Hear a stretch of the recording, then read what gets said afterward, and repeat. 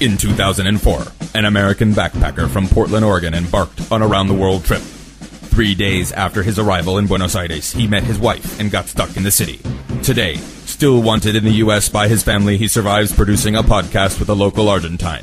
If you are in Buenos Aires and you have 20 minutes to spare, maybe you can download BAcast.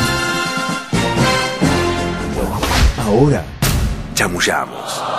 Argentines know nothing about sauce. What are you talking And about? end of statement. Right there. BAcast. The colectivos is one of the many things we claim we invented. Yeah, that's bullshit. We know that. The Buenos Aires Podcast. Today we're going to talk about the word cool in both English and Spanish. The expats of Buenos Aires have their say.